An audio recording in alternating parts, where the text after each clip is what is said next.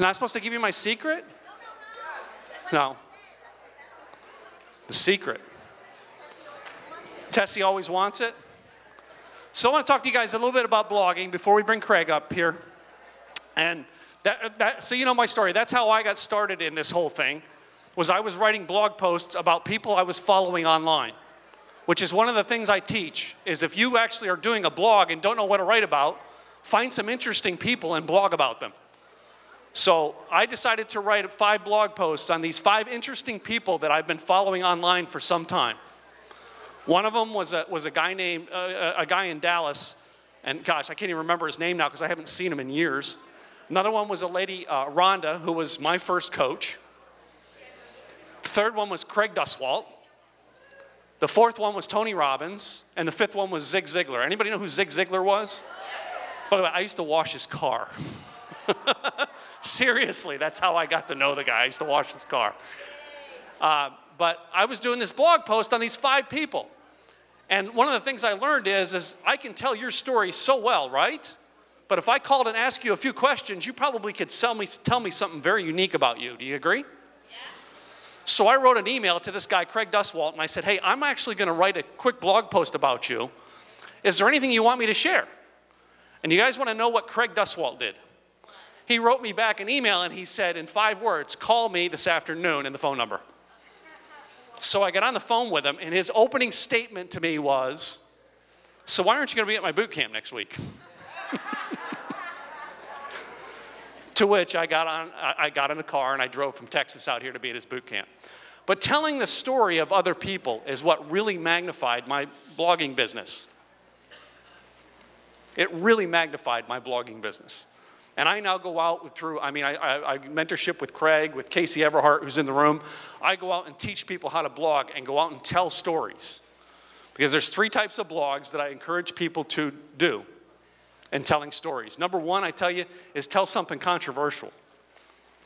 I have a friend, and I can't even mention this title on Craig's stage, but anyway, I have a friend in Canada who writes blog posts that really would get you pissed off. But when you actually go read her blog post, you're like, oh, she makes sense. But the title would make most of you women go, no way. Not going to say it from Craig's stage. She's actually, if you go read my blog, she wrote a blog to put on mine, and it's actually called, Are You Ready to Be Called a B? Yeah, you know the word, yeah.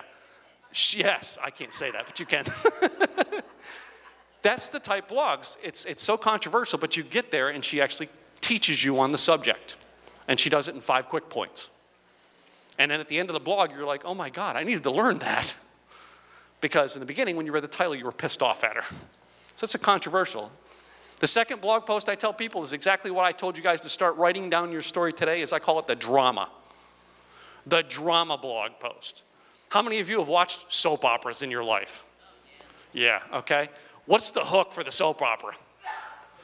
You got to come back tomorrow to find out who killed who. Well, write blog posts that way. Tell your story, but leave something out. And they've got to come back tomorrow to find out what it is. And you basically keep them hooked. It's called the drama series. Well, guess what? You're living the drama series right now. Anybody living the drama series? Yeah. Guess what? My hand's up too. I live the drama series every day. So tell your story. And right now, you're living a story. And most people don't think what you're doing right now is interesting.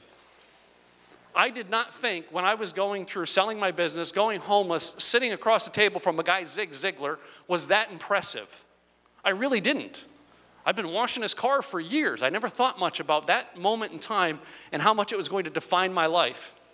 And if I didn't write it down and didn't start telling it, most of you would go, wait a minute, Zig Ziglar told you to get on stages and speak?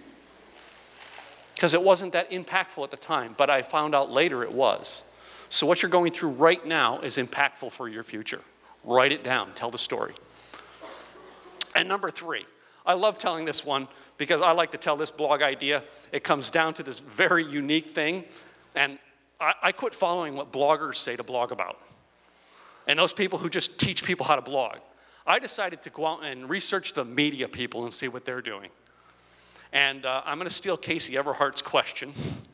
Who's the most influential woman in the world? Oprah. And Basically, this is what I learned from Casey Everhart. Go out and tell other people's stories on your blog. Do a video with them.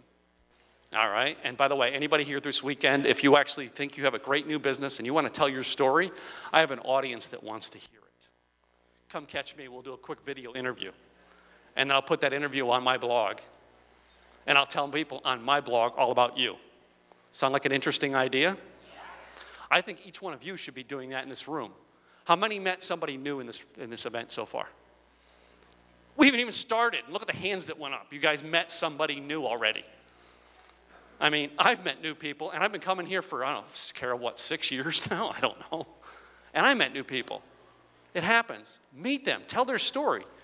The more people's stories you go out and tell, the more interesting people you're going to find because they're like, oh, wow. How many here knew that Zig Ziglar is the reason I got into the speaking business? A few of you knew that, but not everybody knew. It was a personal conversation across the table that Zig said, Tim, you'd be a good speaker. I still don't see it, but some people do. The point is you don't know what you're going to learn from somebody by actually interviewing them. It's like Dean Cain said last night, I'm so looking forward to being interviewed by Dean Cain on Monday. I really am, because it's influential, taking your story out there. And Dean probably learned so much about people by just tuning in and going asking you about you. That's all you're going to do, but put it on your own blog. Why not make you the media presence? Sound like some interesting ideas? All right. So are you ready for something very interesting today? All right.